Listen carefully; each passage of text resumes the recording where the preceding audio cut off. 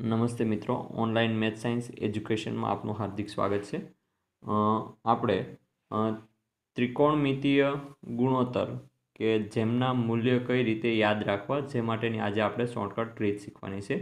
તો ત્રિકોણમિતીય મૂલ્ય છે એમાં સાઇન, કોસ, ટેન, સેક, કોસેકના મૂલ્ય, સાઇન 30નું મૂલ્ય, કોસ 60નું મૂલ્ય એ કેવી રીતે શોધવું અથવા તો કઈ રીતે યાદ રાખવું તે અંગેની આજે આપણે ટેકનિક શીખવાની છે.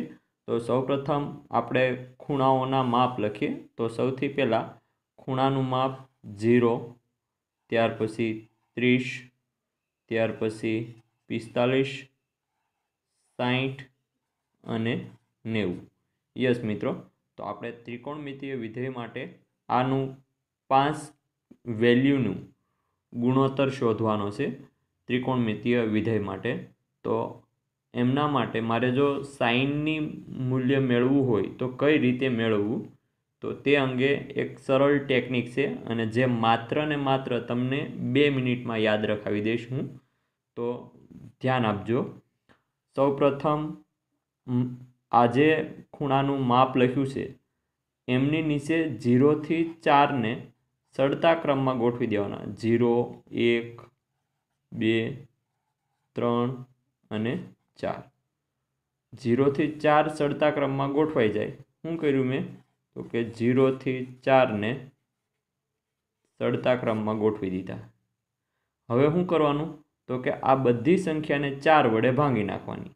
યસ મિત્રો, 0 ભાગ્યા 4, પછી 1/4, પછી 2/4 એટલે શું થશે? 1/3, સોરી 1/2, ત્યારબાદ 3/4 અને 4/4 એટલે 1.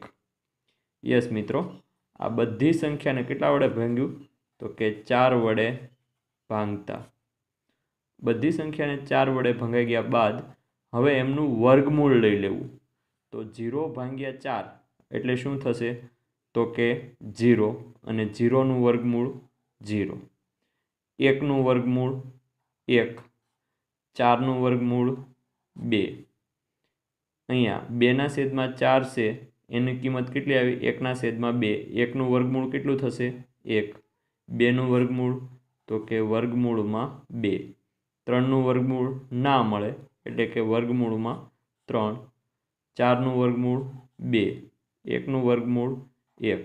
તો યસ મિત્રો, આજે તમે કિંમતો મેળવી છે એ કિંમતો છે સાઇનની કિંમતો. કોની કિંમતો છે?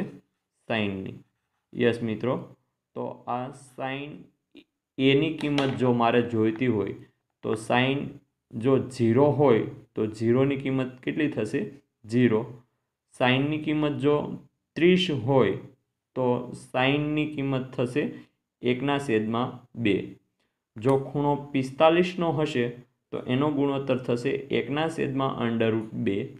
જો ખૂણો 60નો હશે તો તેનો ગુણોત્તર થશે √3/2. અને જો ખૂણો 90નો હશે તો એનું મૂલ્ય થશે 1. યસ મિત્રો, હવે આવી જ રીતે મારે બીજી વેલ્યુ યાદ રાખવી છે કોસની. તો કોસ એની વેલ્યુ યાદ રાખવી હોય તો શું કરવાનું? તો કે આ જે સાઇનની વેલ્યુ મેં લખેલી છે આ બધી વેલ્યુને ઉલટા ક્રમમાં લખી નાખવાની. શું કરવાનું? ઉલટા ક્રમમાં. ઉલટા ક્રમમાં લખશો એટલે 1 છેલ્લે છે એ ક્યાં આવી જશે? તો કે પહેલાં. √3/2 છેલ્લેથી બીજું છે એ ક્યાં આવી જશે? પહેલેથી બીજું એટલે કે √3/2. મધ્યમ પદ તેનું તે 1/√2. પછી તો કે 1/2 અને 0. યસ મિત્રો, તો પહેલાં સાઇન માટે આપણે શું કર્યું હતું? તો કે વર્ગમૂળ લીધું હતું. અહીંયા શું કર્યું? તો કે ઉલટા ક્રમમાં લખતા. ઉલટા ક્રમમાં લખી દઈએ તો કોસ 0ની વેલ્યુ કેટલી થશે? 1. કોસ 30ની વેલ્યુ કેટલી થશે? √3/2. Cos 45ની value 1/√2. કોસ 60ની કિંમત 1/2 અને કોસ 90ની કિંમત થશે 0. યસ મિત્રો, તો હવે પછીની કિંમત આપણે શોધવાની છે એ છે ટેનની કિંમત। મિત્રો આ સૌથી સરળ ટેકનિક છે ટેન એની કિંમત। ટેન એની જો મારે કિંમત જોઈતી હોય તો મારે શું કરવું પડશે? યસ મિત્રો, તો ટેન બરાબર સૂત્ર છે ટેન બરાબર સાઇનના છેદમાં કોસ। શું સૂત્ર છે? ટેન બરાબર સાઇનના છેદમાં કોસ। યસ, તો હવે આપણે કરીશું ભાગાકાર કોનો? તો કે સાઇનનો અને કોસનો બંનેનો ભાગાકાર કરીશું એટલે આપણે કોની વેલ્યુ મળશે? ટેનની। તો 0/1, તો 0/1 કરશો તો એનો જવાબ શું આવશે મિત્રો? તો કે 0। 1/2 અને √3/2 એનો ભાગાકાર કરશો એટલે છેદમાંથી બબ્બે ઉડી જશે। અંશમાં શું વધશે? તો કે 1। છેદમાં શું વધશે? તો કે √3। એવી જ રીતે 45ના ખૂણા માટે ચર્ચા કરશું। 1/√2 અને 1/√2 બંને ઉડી જશે એટલે એની કિંમત શું થશે? 1। એવી રીતે 60ના મૂલ્ય માટે જો તો છેદમાંથી 2 અને અહીંયાથી પણ છેદમાંથી 2 ઉડી જશે તો અહીંયા શું વધશે? માત્ર અંશમાં તો કે √3 અને 1ને 0 વડે ભાંગશો તો એ પદ છે એ અવ્યાખ્યાયિત રહેશે। 1ના 0 ભાગ પડશે નહીં। યસ મિત્રો, તો આપણે આ ત્રણ કિંમતો ફરીથી હું રિવાઇઝ કરાવી દઉં તો કે સાઇનની કિંમત મેળવવી હોય તો શું કરવાનું? તો કે સાઇનની કિંમત મેળવવી હોય તો સૌ પ્રથમ વખત આપણે 0, 30, 45, 60 અને 90 ખૂણાના માપને સડતા ક્રમમાં ગોઠવી દો। ત્યારબાદ 1 થી 4 આંકડાને સડતા ક્રમમાં ગોઠવો। આ 4 અંકને 4 વડે ભાંગશો। 4 વડે ભાંગશો એટલે આપેલી કિંમતો મળશે। ત્યારબાદ એનું વર્ગમૂળ લેશો તો 0/4 એટલે એનો જવાબ આવશે 0 અને 0નું વર્ગમૂળ કેટલું થાય? તો કે 0। 1/4 એનું 1નું વર્ગમૂળ 1, 4નું વર્ગમૂળ 2। એવી જ રીતે 2/4નો જવાબ શું આવશે? 1/2। 1નું વર્ગમૂળ 1, 2નું વર્ગમૂળ મળે નહીં એટલે કે વર્ગમૂળમાં 2। અહીંયા 3નું વર્ગમૂળ ન મળે એટલે કે વર્ગમૂળમાં 3। અહીંયા 4નું વર્ગમૂળ મળે એટલે 4નું વર્ગમૂળ 2। 4/4 એટલે જવાબ 1 અને 1નું વર્ગમૂળ કેટલું થશે? 1। યસ મિત્રો, તો આ જે બધી કિંમત મળી એ તમને કોની મળી છે? સાઇનની કિંમત મળી છે। એવી જ રીતે જો મારે કોસની કિંમત જોતી હોય તો સાઇનની કિંમતને મારે કેવી રીતે લખવાની? તો કે ઉલટા ક્રમમાં લખી નાખું એટલે મને કોસની કિંમત મળશે।